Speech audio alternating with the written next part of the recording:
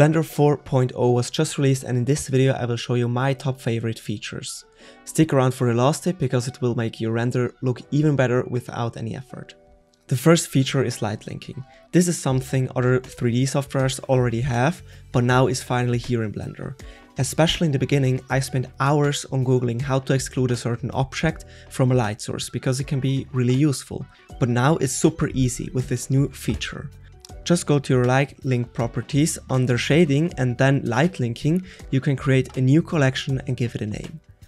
Now you can just drag in the object you want to affect, and if you check it, you only have this object affected, and if you deselect it, you have every object affected except this one. You can also do the same for shadows if you don't want an object to cast shadow, and it works pretty much the same down here for shadow linking. The next feature is the new node tools feature.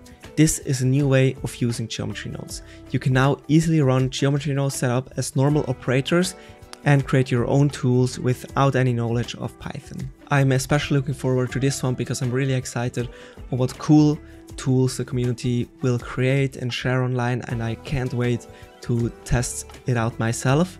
So yes, definitely be on the lookout for new amazing tools with geometry nodes that you can use in Blender without having to know any Python at all. The third feature that I really like is the improvements to the graphs editor.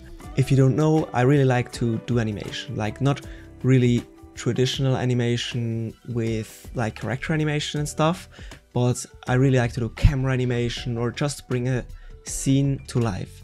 So the graphs editor is essential if you want to do that. So I'm especially looking forward to this. And what I did is they first of all improved the speed of the graphs editor. So now if you have like complex animations with hundreds of graphs, it does not start lagging at a certain point and it's way more optimized. And then another thing I really like are these new slide operations. With them you can manipulate all your keyframes or multiple keyframes with just a simple shortcut, which is Alt D, and then you can select what you want to do with the keyframe. You can either average them, you can offset them, or you can shear them, or you can also pull them in place. And yes, that's just a really easy method to handle lots of keyframe at the same time without having to adjust every keyframe by its own. Then next they also added many different user interface changes.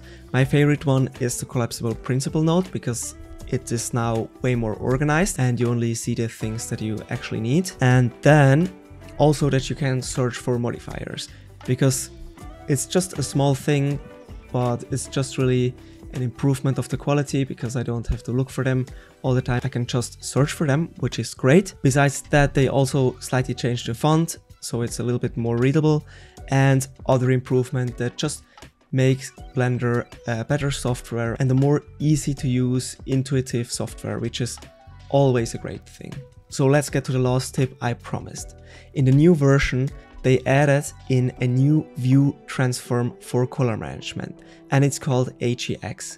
Maybe you know filmic, maybe that's a word you already heard in the Blender space, but what it is just like a color management system and how they manage all the colors. So with this new AgX method, it just looks a little bit better and a little bit more realistic than before with the filmic, and the filmic was already a big step up from the standard one. So now with this AgX, it can just handle bright spots way better. You can see, like for example, with emissive materials, it just looks better and more realistic, and also in general the image that comes out in the end is just more similar to a high budget cinema camera, which is great if you want to do realistic animations or visual effects. By the way, you can change it in the render tab at the top right here. If you scroll down to color management, you can change it to AgX, and if you think it looks a little bit too washed out, you can also select punchy or high contrast look. Of course, there are many more features like new nodes, new techniques or other things,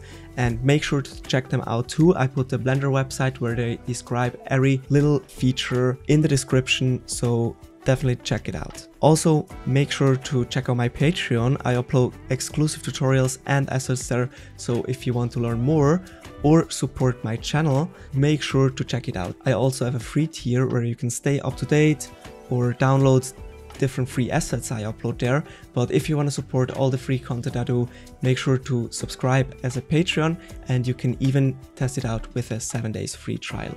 Link is also in the description. Also, another thing before you close away, if you're wondering from where I got the music in the background, I use Artlist.io for that. Make sure to check out the Artlist link in the description. With it you can get additional 2 months free to your subscription. And yes, make sure to like the video if you liked it and dislike it if you didn't. And also make sure to subscribe and hit the bell to not miss anything in the future. I wish you all a great rest of the week and goodbye.